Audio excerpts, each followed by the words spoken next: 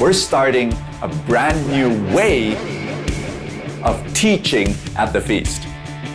We're starting something exciting. God is birthing a whole new generation of people who will hunger to follow the Word. By book, verse by verse, chapter by chapter, story by story. We're gonna sit at the Master's feet with total humility and allow the text as divinely inspired to speak to our hearts. Get ready, because we're gonna start this journey of longing and really understanding God and His Word for you.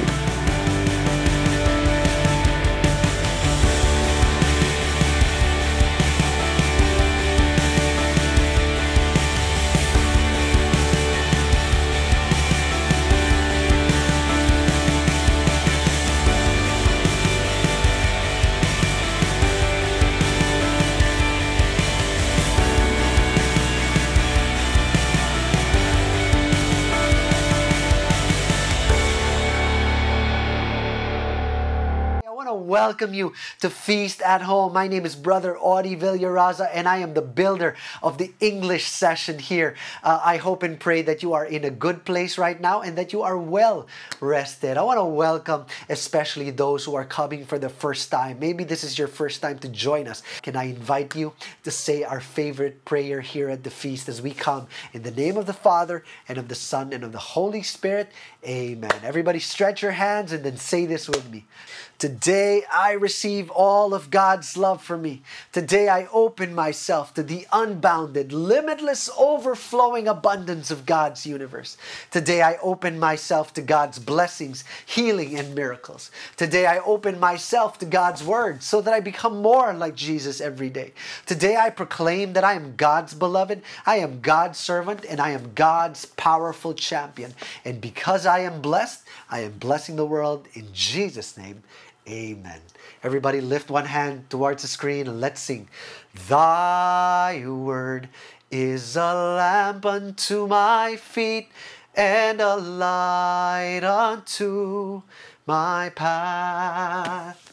Today we go back to Matthew as we resume our series called Miracles and More. And if you have been joining us for the last few weeks, here's our title, all right? I want you to type this down as I say it.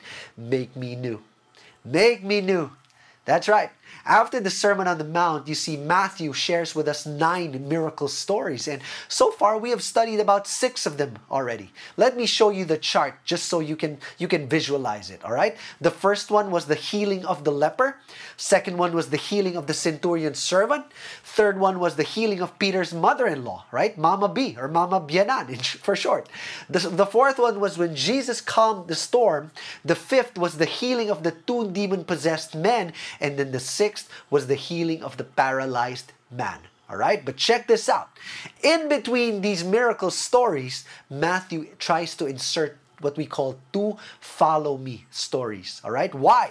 This was important because it was Matthew's way of saying that the purpose of miracles is to follow the miracle worker. You see, Jesus wasn't showing His power just to show off. No, like we said a few weeks ago, miracles were just the way that Jesus introduced Himself to the world with the ultimate intention for people to follow Him. Matthew wants you and me to know that miracles are good, but we should want the miracle worker. All right? We already read the first follow me story with those 2 would-be disciples. Today, we're going to read the second one. Okay? Let's go to Matthew chapter 9, verse 9. Jesus calls Matthew, and it says, as Jesus was walking along, he saw a man named Matthew sitting at his tax collector's booth. Follow me and be my disciple, Jesus said to him. So Matthew got up and followed him. Later, Matthew invited Jesus and his disciples to his home as dinner guests, along with many tax collectors and other disreputable sinners. But when the Pharisees saw this, they asked his disciples, why does your teacher eat with such scum? When Jesus heard this, verse 12, he said, healthy people do not need a doctor, sick people do. And then he added, now go and learn the meaning of this scripture. I want you to show mercy, not offer sacrifices. For I have come to call not those who think they are righteous, but those who know they are sinners. That's right. This is our gospel for today. This is so good. Let me give you our big message. All right. Here's the message. Jesus wants you in his team. That's right. Jesus wants you in his team. Let's pray, everybody. Father in heaven, this is your word. It's alive and it's active. And like always, Lord, we are open, wide enough to receive your message, dear Jesus. We want to know a different side of you. We want to see a different face today, Lord. So reveal who you are in a fresh new way. In Jesus' name, amen. One more time, everybody, lift your hand in honor of God's word and let's sing. Thy word is a lamp unto my feet and a light unto my path.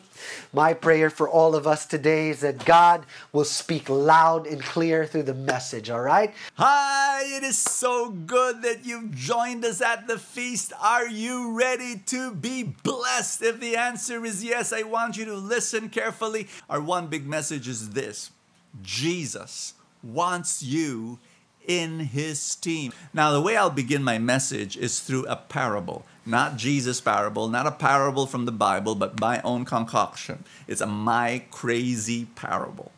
Once upon a time, in one city, there was only one hospital.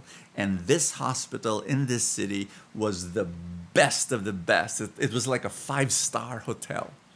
This hospital was like was this, fully equipped, fully high-tech, modern hospital. And but there was a problem. The problem was this. You might think, oh, that's great. No. The problem was it was owned by rich and famous doctors who only accepted rich and famous friends.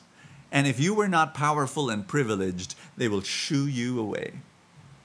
But one day, there was this great and legendary doctor from another place, visits the city, and makes a decision.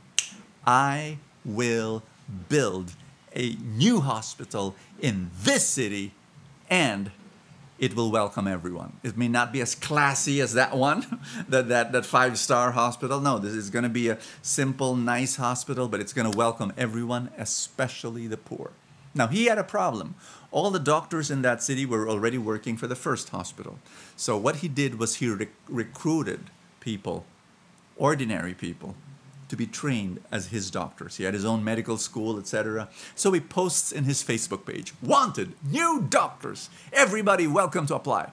And so the applicants were wild. I mean, you've got BPO agents and sales agents, salespeople and taxi drivers applying. You've got some shady characters who applied, like petty thieves and scammers and corrupt politicians started applying.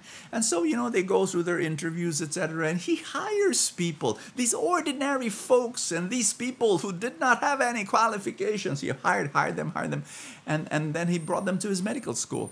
The doctors of the first hospital started ridiculing the entire thing, ridiculing this great doctor. And they told him, you know what?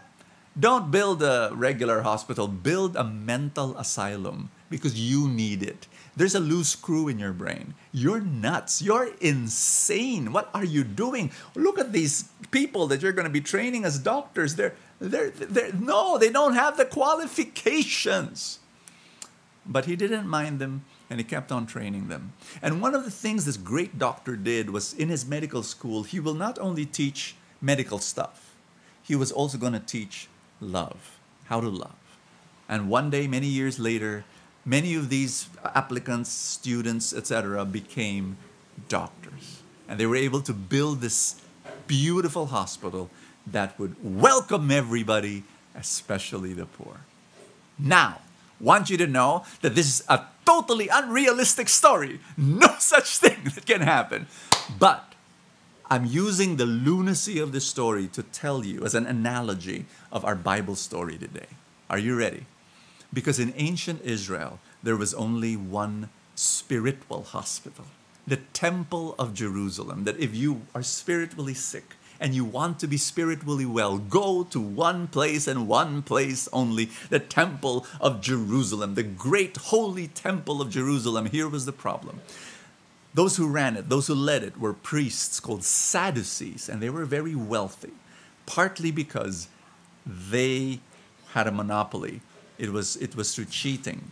They had a monopoly on the market stalls where they sold sacrificial animals. Now, this temple in Jerusalem, they had sacrifices of animals every day, every day. People would go there, buy animals from the market stalls. The monopoly, owned by the priests. And the prices were so jacked up, they were cheating the poor. Not only that, the Sadducees, these wealthy priests, they wanted to preserve their wealth. So what they did was they cooperated with the Roman Empire, the conquerors. Cooperated, right? Meaning compromise. And so enters the scene this new guy, Jesus. And he announces, I'm going to be building a new kingdom. Open, close parenthesis, based on our analogy, he was going to build a new spiritual hospital. And yes, all the religious professionals were already working for the first hospital, for the first temple. I'm mixing up my words here. And he started recruiting people into his team, ordinary people. He was not going to recruit preachers and pastors and priests. No, they were all working for the temple already. He was going to recruit fishermen, Peter, Andrew, James, John, and the most scandalous recruit was a tax collector by the name of Matthew. Verse 9. As Jesus was walking along, he saw a man named Matthew sitting at his tax collector's booth. "Follow me and be my disciple," Jesus said to him. So Matthew got up and followed him. My dear friends, please understand, this is the most controversial, shocking thing you can ever imagine. Like, people's jaws dropped when they saw Jesus go near this scoundrel, this guy, recruiting him to be his disciple. What is happening here? Now, let me say this. Maybe to appreciate how scandalous this was, let me give you a test. May I give you a test? Just answer this question. If you lived in ancient Israel, who would you prefer to be your next door neighbor? A, Pharisee. B, tax collector. Choose. Before you choose, I'll give you a little background of these two guys. First, the Pharisee. Pharisees were not bad people. They, in fact, may be very nice neighbors. I mean, for crying out loud, they were law-abiding citizens. They were church-goers. They prayed 5 times a day. They were Bible teachers. And so you can be sure of it. They'd be quiet. Maybe except the worship song that the wife will be listening to while she does her laundry. And no loud parties. No. Just the, pleasant, uneventful gatherings of other religious people and other religious friends who will be gathering there in his house. Nice neighbor. The tax collector, there will be more disturbance. I want you to know that the tax collector was considered to be the worst sinner, one of the worst sinners in Israel. Why? Oh, by the way, you go to any country, there is this general, subtle dislike for a taxman, for a tax woman, for a tax collector. This is no ordinary dislike. Please, no. This was hatred. Hatred to the core of their being. They hated tax collectors. 2 reasons. Number 1, they were perceived to be lying, cheating bastards without a conscience. Now you might say, how could that perception come from? Where did that come from? You need to know history, a little bit of historical detail. The Roman Empire, when they conquer a place, they will put first puppet governments, and then they will hire tax collectors. The tax collectors, they had no salary. What they did was they have an agreed amount of money that they're supposed to turn over to the empire. Any money that they collect above that amount is theirs. So you can just imagine the grave abuses that would happen. These tax collectors, they would just collect and collect and collect, and then their houses would become bigger, and they will get richer, and they will wear these fancy clothes, etc. And people will look at them and they'll say, "My gosh, this guy is making a fortune out of people's misfortune." These guys have no consciences, so they hated them. Number two, the Jews were intensely nationalistic, and so these tax collectors, they were in cahoots with the enemy, and they were traitors. And so basically they represented the circus government that the Romans have installed there. And so they were the face of this farce government, and so they hated him. He hated him with every bone of their body. Now, I want you to imagine that your neighbor was a tax collector, and you peek over your fence and you see them. There would be Roman soldiers going in and out because, hey, that's their protection. And so one morning you wake up and there's this commotion. You peek through your window and you see this guy that you know, a fisherman. He sells fish to you. He's begging for his life. He's begging, because he could not pay his taxes, and the tax collector with the Roman soldier beside him. You don't have money to pay. You owe the government. And the fisherman said, I'm sorry, I'm not. And so the tax collector says, why don't you sell your land? Or why didn't you sell your boat? And so the fisherman just kneels down and says, please give me more time, give me more time. And so the tax collector says, okay, but I'm going to give you a stern warning. You better pay by this date or else, And so you see that, but that's not. You have to contend also with his loud parties. A tax collector, because he's considered, part of the bad people. He hangs out with bad people. So he's got these loud parties with drinking and cursing, and the seedy characters of the underbelly of society would go in to these parties, and you see them, other tax collectors, and you see, some of these guys. You see prostitutes coming in. You see pagans. You see idol worshippers go into these parties. So, my dear friends, I'm going to ask you this question again: who do you want to be your next door neighbor? A, Pharisee. B, tax collector. And I will not blame you. Most of you will probably say, you know what, to be more practical, I'm going to get the Pharisee as my next door neighbor. Jesus, he picked B, tax collector, not only as his neighbor, he recruited him to his core team. My dear friends, I need to preach to you today. And before I pass on the baton to the second part of this preaching, which is the juicier part, I need to pause for a while and tell you that Jesus is still recruiting his team. He's still building this spiritual hospital that will reach out to those that feel the broken and the wounded and the poor and the sinners. He's still forming this core team, and he wants you to be in his team. Jesus is saying, come follow me. And I know most of our response is, me to be part of your team, Jesus? No, I'm not deserving, Jesus. If you know me and you know what, not me, Jesus. I was 12 years old when Jesus recruited me to his team. And if you knew me when I was 12 years old, you would say, why would Jesus pick this guy? My grades were awful. When I was in grade 2, I started failing in school. I had 72 in math. That was my grade in math. My mom panicked that she got a math tutor. I like telling the story. She got a math tutor. By the end of the school year, from 72, my grade went to 75. Woohoo! My mom was so happy. Not because I learned anything in math, but because the tutor that my mom hired was also my math teacher. So, never mind. I had bad grades. My classmates, some of them had bad grades too, but they were so good in sports. They were good in basketball and baseball and soccer. I was bad in sports. I was so bad. And so I was not good in class. I was not good in sports. And then I had no money. My mom would give me 50 centavos a day. And I could only buy biscuits in the cafeteria. My classmates had 5 pesos a day. And so I felt so so bad. I said to myself, I was bad in my grades. I was bad in sports. I had no money. And then I was ugly. I was ugly. Emphasis on past tense, of course. My classmates called me Tip for Tipaklong. And ref, not for referee, for refugee. I look so scrawny and thin.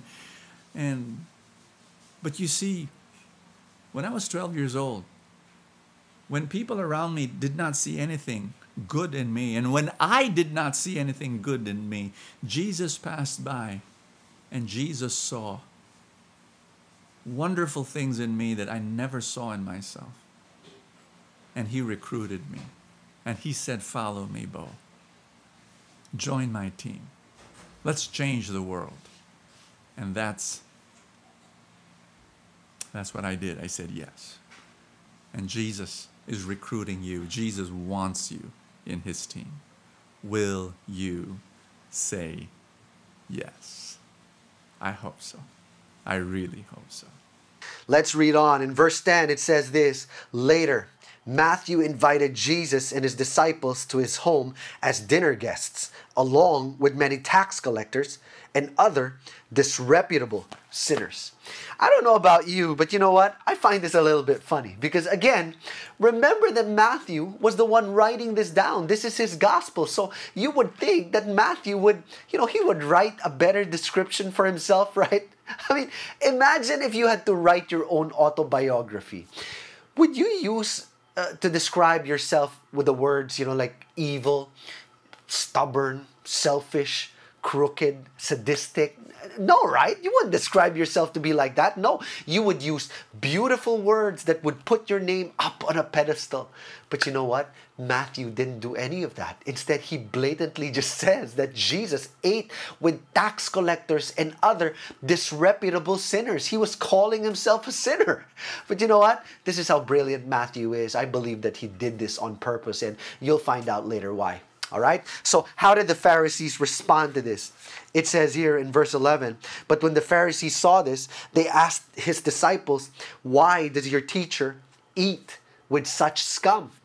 Let me ask you this question, and I want you to be honest in answering, all right?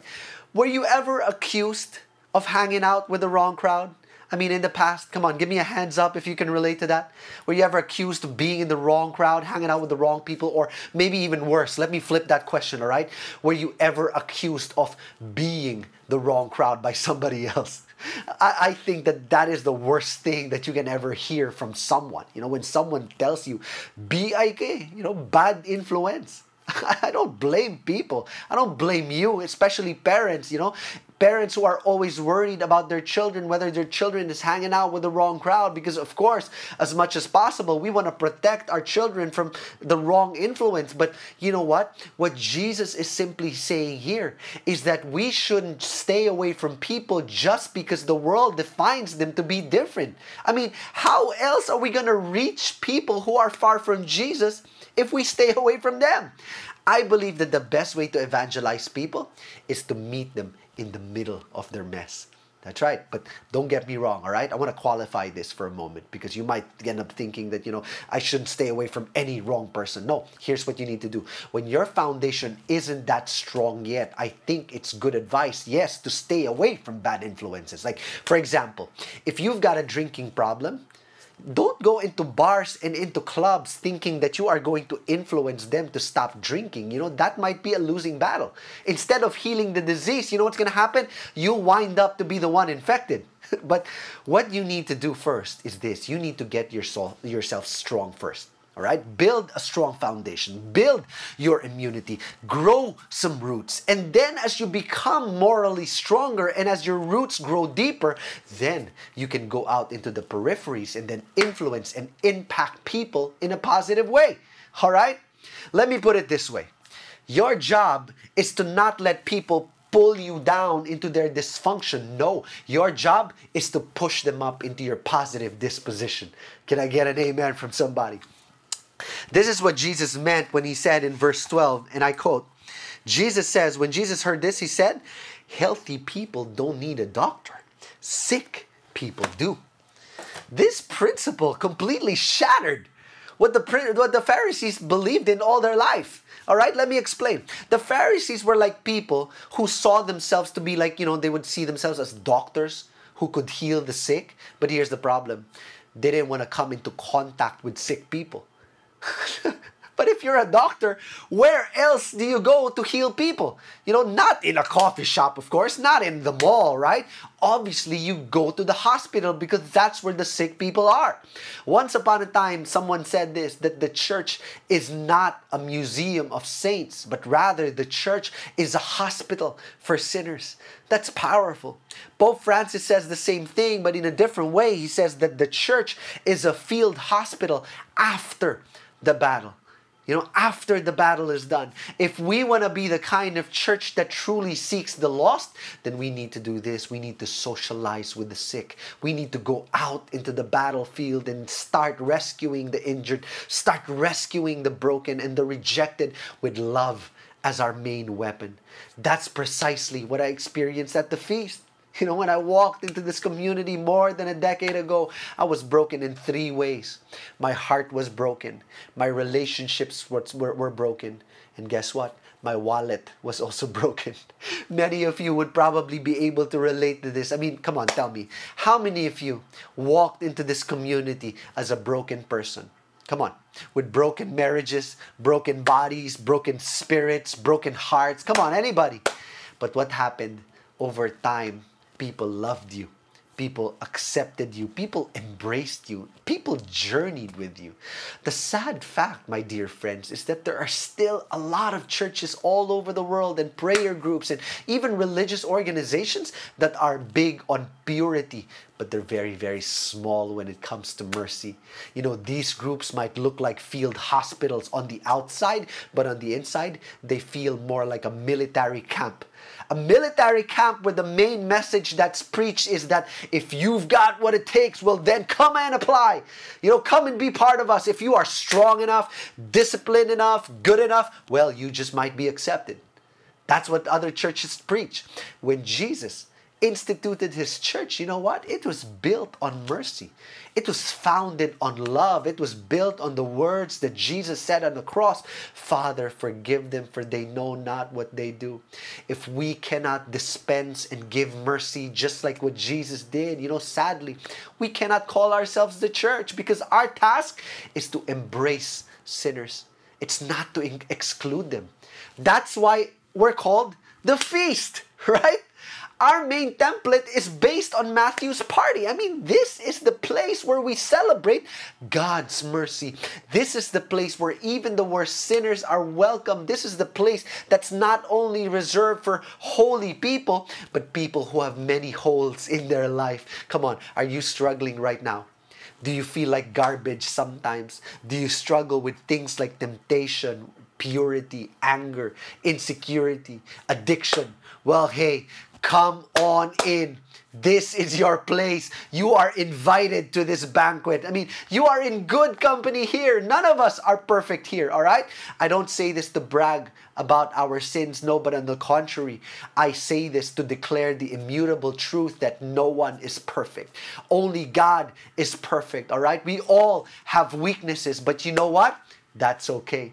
Because St. Paul says this, I am glad to boast about my weakness so that the power of Christ can work through me. Hallelujah. I love that. The next thing that Jesus says here, let's read in verse 13. He says, then he added, now go and learn the meaning of this scripture. I want you to show mercy, not offer sacrifices. For I have come to call not those who think they are righteous, but those who know they are sinners. Why did Jesus say this? I believe that Jesus was making it clear that he wasn't doing anything new. I mean, this was not a new thing. In fact, even the Pharisees and the psalmists, they all knew this. Because hundreds of years ago, the prophet Hosea, he said the same thing. Hosea says this, "For I desire mercy, not sacrifice." You see, during the time of Hosea, God's people were very good at giving sacrifices, but they were very bad in giving mercy. And so Jesus was citing this old wisdom, this old knowledge, to simply preach the message that God, since the beginning, He wants mercy displayed, not sacrifice. That God would rather see mercy served than sacrifice. So in a way, Jesus was asking, and I believe that He's asking all of us today, so what if you pray every day? So what if you go to church every week? So what if you fulfill all your religious obligations? What use is all of that if you don't show mercy to the broken and wounded and sinful? What use is that if you don't know how to be merciful to people? All right, I want you to think about that and let that resonate with you. Anyway, we're going to move to the next story. Found in verse 14. I want you to know that this might be a different narrative, but it's still very much connected to the first story, and I'll tell you why later. It says here, "One day, the disciples of John the Baptist came to Jesus and asked Him, 'Why don't your disciples fast like we do and the Pharisees do?' And then Jesus replies in verse 15, 'Do wedding guests mourn while celebrating with the groom? Of course not. But someday the groom will be taken away from them, and then they will fast.'" All right. Number one, we all know that Jesus fasted, right? 40 days to be precise in that desert. And we also know that some of the disciples, they also fasted because Jesus, He taught about this in the Sermon on the Mount, 4 chapters ago. But why were they not fasting now? That's the question. Jesus wanted to be very clear, and here's the message, okay? When you find sheep that was lost in the flock, missing sheep, and then you find them, you don't mourn, right? You're not sad. No. Instead, you celebrate, right? You throw a party. You rejoice. Why is this important? Because the kingdom of God will always be marked by a celebration. Remember the parable that Jesus said? Jesus was throwing a party for the sinners, just like the story of when the father threw a banquet in honor of his prodigal son, right? I need to preach this to you. I want you to know this, that when someone comes back to the Lord after being away from Him, heaven rejoices. Heaven celebrates for their return. In fact, I believe this, that when you came back to God, when you were lost after some time, heaven celebrated. For what was once lost has now been found. Hallelujah. This should be our attitude as a church, to be inclusive and not to be exclusive, to embrace and not to exclude, because I believe that the church that has no room for celebration will not have room for prodigal sons. And I don't know about you, but I believe that I am a prodigal son. And I want the Church of Jesus to be accepting to people like me. You see, the day that we start turning people away just because they're different, just because we consider them to be dirty, to be sinners, that's the same day that we no longer become a church. Instead, we become a club. A club exclusively for members only. And clearly, this is not how Jesus wants His church to be. That's right. Jesus explains it even further. Let me read it to you in verse 16. "Besides, who would patch old clothing with new cloth? For the new patch would shrink and rip away from the old cloth, leaving an even bigger tear than before." And then verse 17. "And no one puts new wine into old wineskins, for the old skins would just burst from the pressure, spilling the wine and ruining the skins. No, new wine is stored in new wineskins, so that both are preserved." Let me explain this, all right? Jesus was using this analogy of old wineskins to simply explain that Jesus did not just come to repair or reform the old institutions of Judaism. That's what the Pharisees thought. Instead, Jesus came to institute a new covenant. We talked about this many months ago, that this is the same covenant that Isaiah prophesied about, a new covenant that doesn't abolish the old, but instead accomplishes it and ultimately improves on it. Okay? What was this new covenant like? Let me explain. It used to be that Judaism taught their believers to exclude people. All right? To exclude people. You do not belong here. Remove the bad seeds. Cast out the sinners. Kick out the losers. That was the old wineskin, the old belief. It was the old way of doing things. And Jesus was simply saying, you cannot fix this.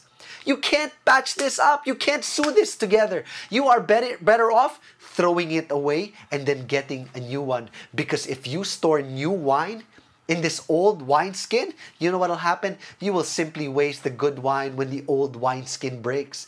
Instead, what you need to do is you need to replace the old wineskin completely. That way, he says this in verse 16, and I'll read it again. He says, new wine is stored in new wineskins so that both are preserved.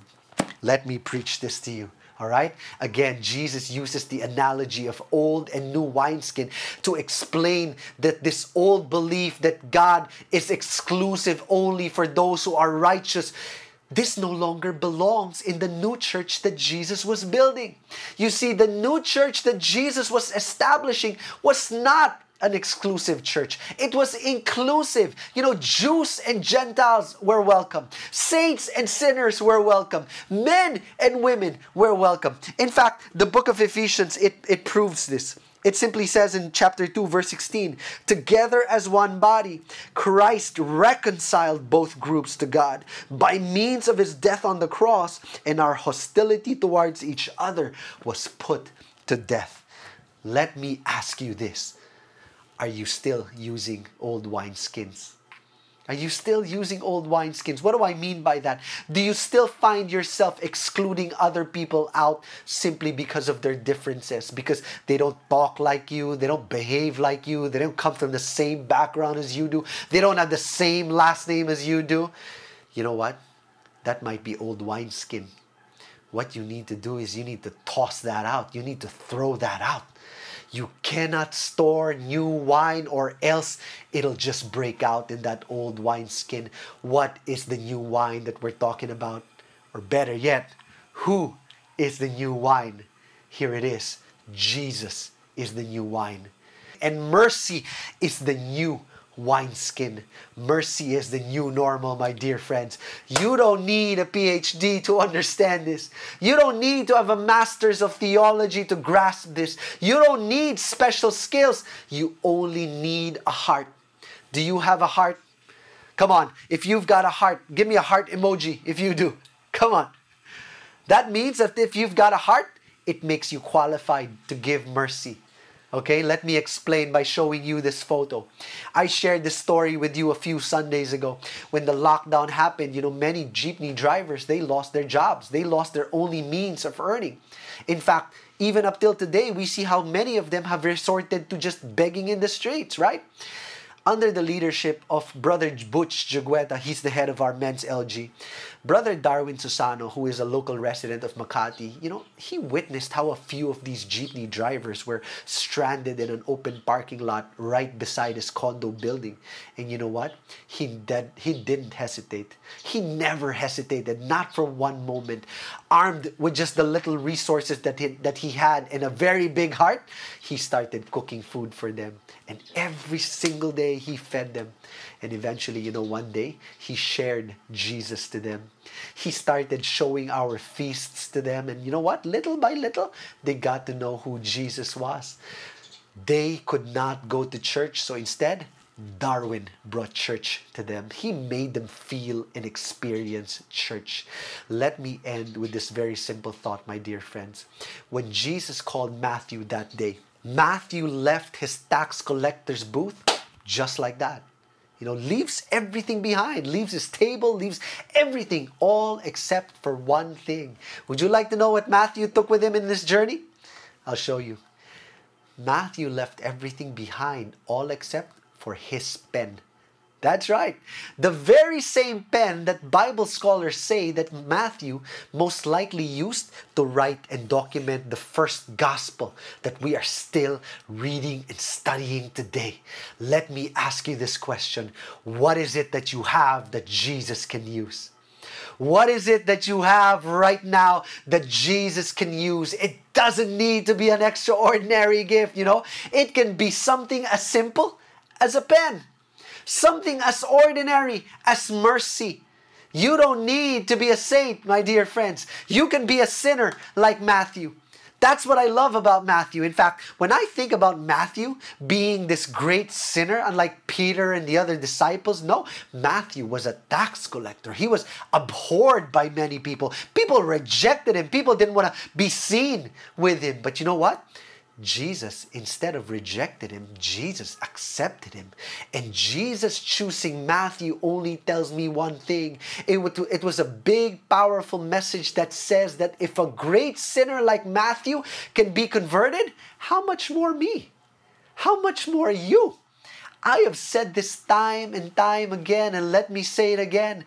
God's mercy is bigger than your mess. His compassion is bigger than all your crimes. You see, my dear friends, Jesus wants you to be in His team.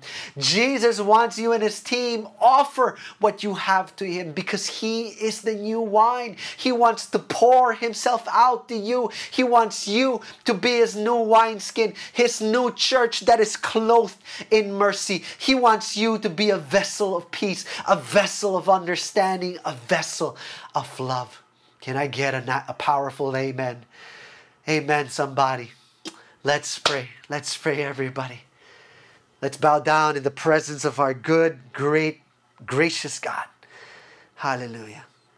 Father, thank you so much for your words. Thank you for your wisdom that has been pouring out since we started this session.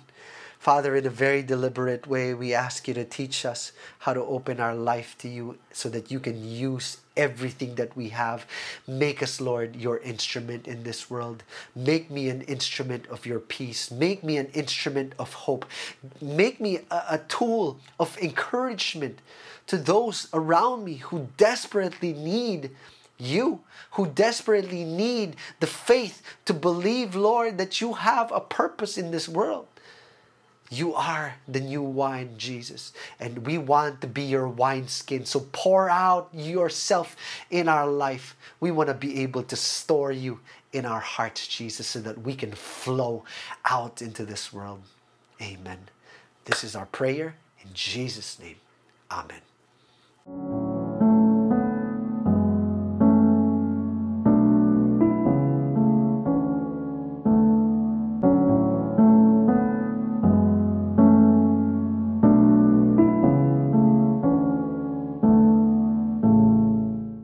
Thank you so much for watching.